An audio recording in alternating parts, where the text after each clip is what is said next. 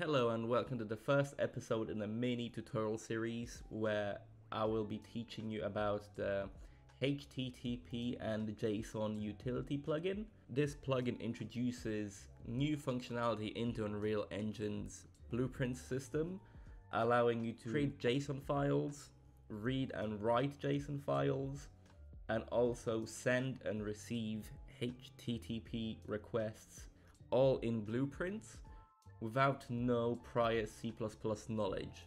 So no C++ knowledge is required to use any of this functionality. In this first episode, we're going to look over how to actually create a new JSON file, how to set data in the JSON file using the correct set methods, and finally how to convert it to a string and save it out to the user's machine or your own machine. Before we move on with the video, I just wanted to pop in here real quick and just inform you that this video and every single video in this playlist is based off this plugin right here, the JSON and HTTP Utility plugin. So if you'd like to follow along, a link to the marketplace asset will be down in the description below. Besides that, let's move on with the video. Okay, so first things first is we actually need to create a new fresh project where we can test out this plugin. So in this case, I'm going to create a new project in Unreal version 5.3.2. That is the latest version at the time of this recording, and that is the version the plugin was tested with. So let me just launch this project and we'll be back shortly.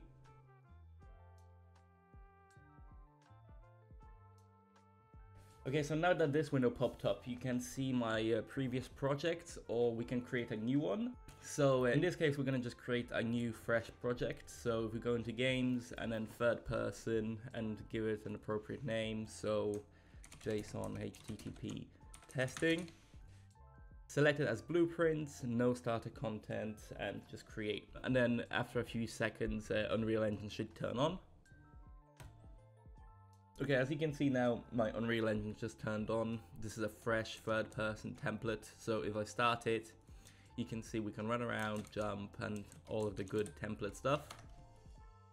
But first thing what we have to do before we can do any JSON or HTTP blueprinting is we actually need to enable the plugin.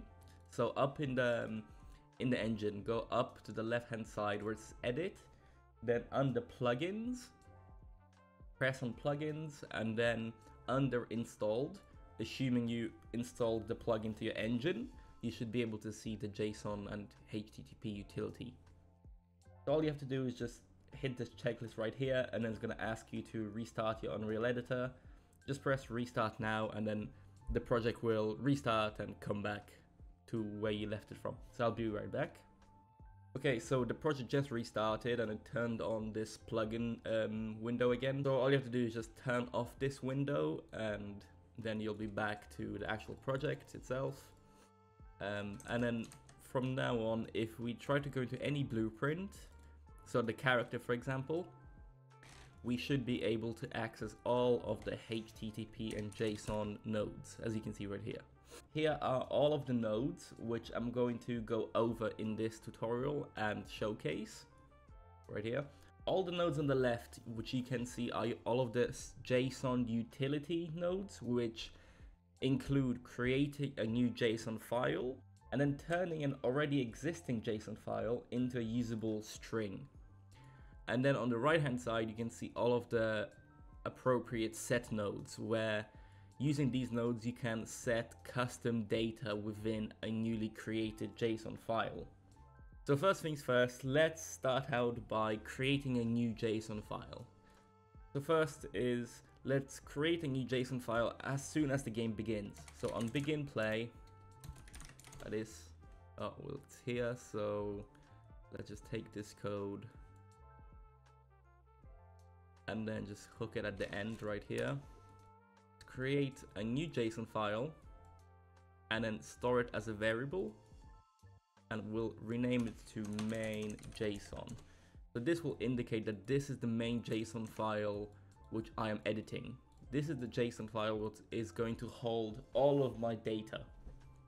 So now, how would we go about setting our data into this JSON file? Well, what we can do is pull out straight from here where we set the variable and type in set JSON, and that's going to provide us with a list of all of the appropriate set functions. Or we can just use the variable down here, which this is my preferred method of doing it, using a variable and then typing in set JSON again. And then we can, as mentioned before, set whatever data we want. Before we create any new data, let's think of a scenario where we might have to do this. So let's, for example, let's say we are making a first-person shooter and we want to store a specific player's data, which would include the player's username, the level, the score, and an inventory.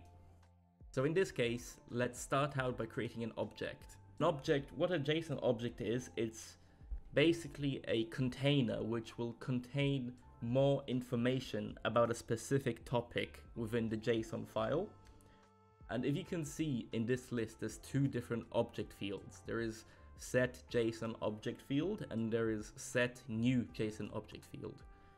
The difference is set new JSON object field will create entirely fresh and empty JSON object field for you to populate with new data.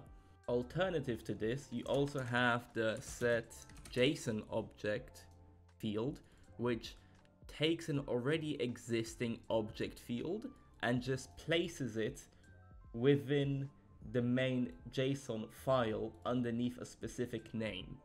So if you already have, let's say you already had an object field created somewhere else with custom data, and you just wanted to place that object into a different JSON, this is what you would use. But if you want to create an entirely new object and populate it with your own data, you would create this one. So at the moment, this is what we want to do. So let's just create a new JSON object and get rid of this. Okay, so now we have created a new JSON object. Let's give it a name. So following from the example I gave before, we're trying to do a player inventory, player data. So let's call this object player information. And then within this object, we can now give specific player data. So let's say we want to set a new string field, which will contain the username of our player. And then the username will be JSON test. Moving on from the username, let's say we want to set the player's level. So pulling out from new JSON object, we can then do set number, like that, set JSON number field, give it a name. So this will be level. Let's say the level is 18. And then pulling out from the new JSON object again, we can then set XP of the player. So we can do another number field.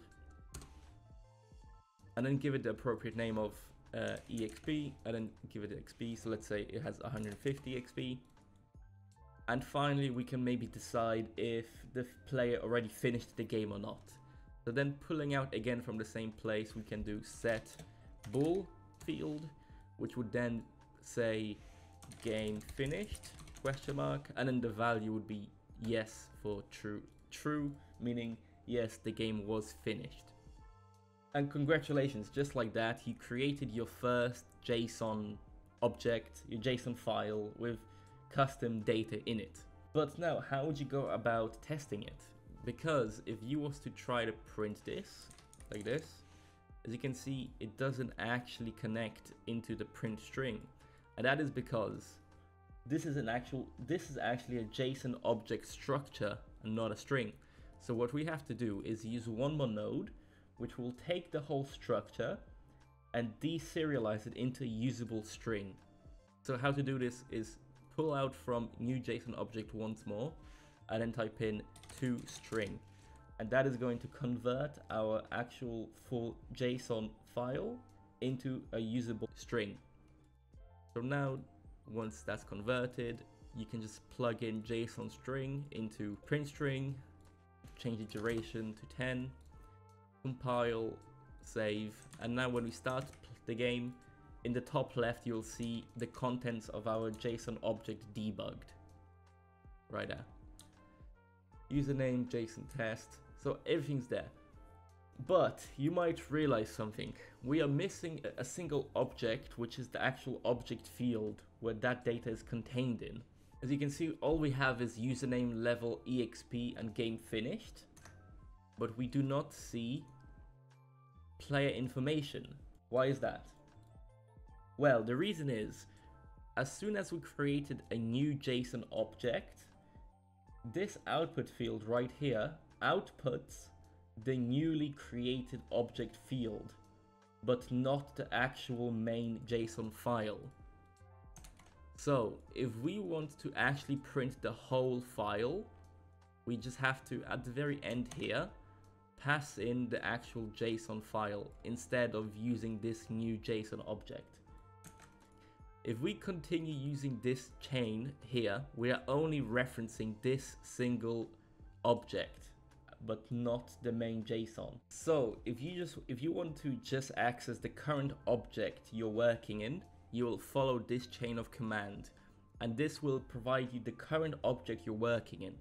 But once you're done with a specific object and you do not need to manipulate it or see it anymore, you just reference back to the actual main JSON file, which is holding all of the information in it. This will actually print out the whole contents of your JSON file. So if we check again, if we go back and then go in game, as you can see, the whole contents of our JSON file is right here. And if we check the output log, we can also see it right here. Okay, so we went over all of the primitive data types and all of the primitive set functions you can use. But let's say we want to set an array field within our JSON file. So let's say this array field should contain all of the information about a player's inventory. And let's say the player's inventory can hold a primary weapon, a secondary weapon, and 2 perks.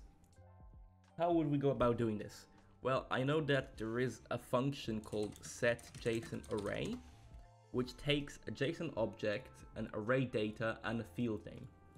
So as every other JSON node, the JSON object input is the actual main JSON file where you want to create the array in. And then array data is a reference to JSON file which contains all of the data you want to put into an array.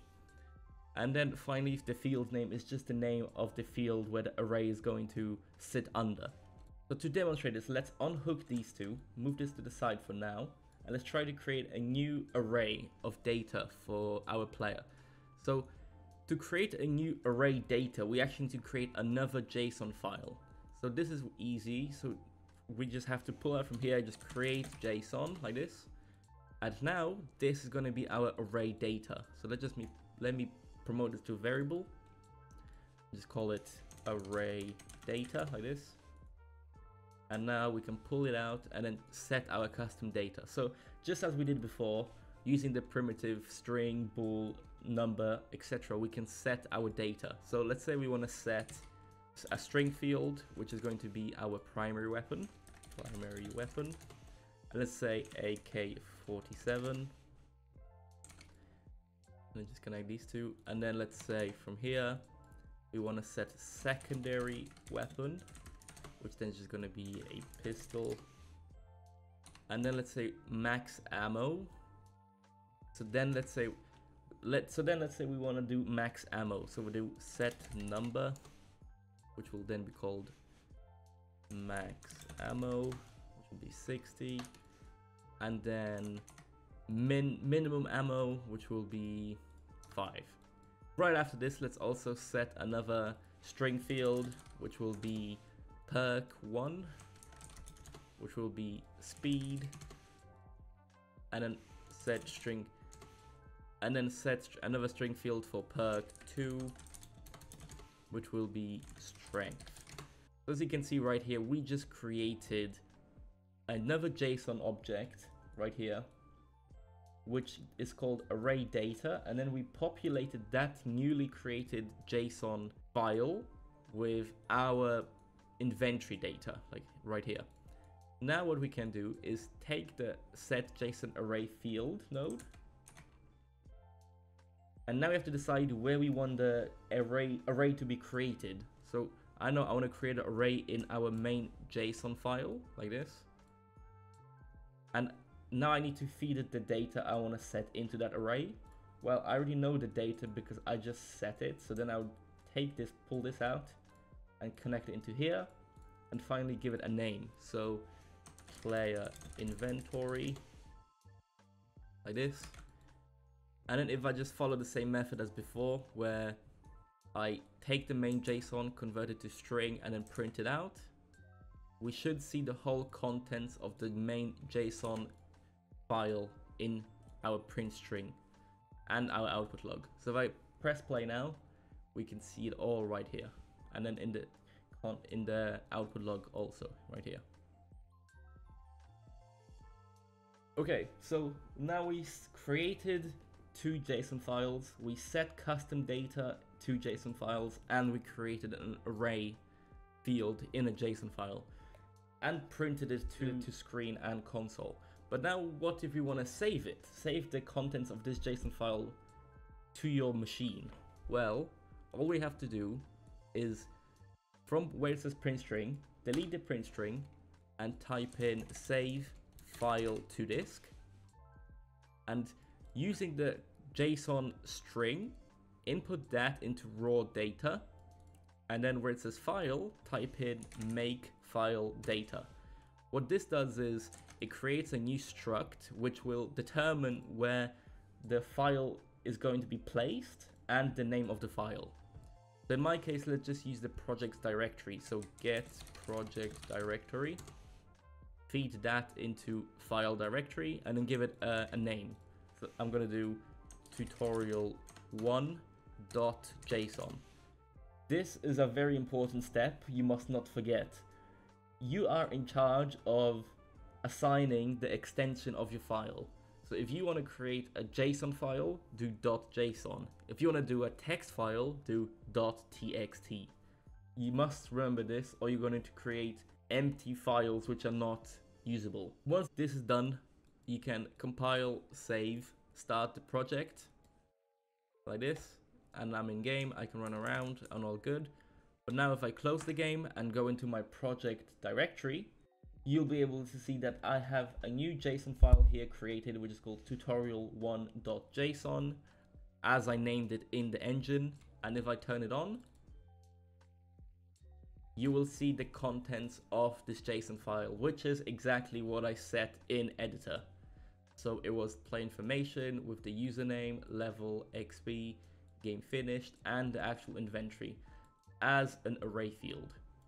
All formatted correctly to use with any other JSON reader, writer, and now you can easily take your data from one project, paste it into another project, or even take it to other programs which allow you to read JSON data in and out from. So this is going to be the end of the first tutorial. I hope you guys enjoyed and learned a little bit about how to use this plugin. In the next coming episodes, I will showcase how to load files into Engine, and finally how to send and receive HTTP requests from several different APIs. So till then, see ya.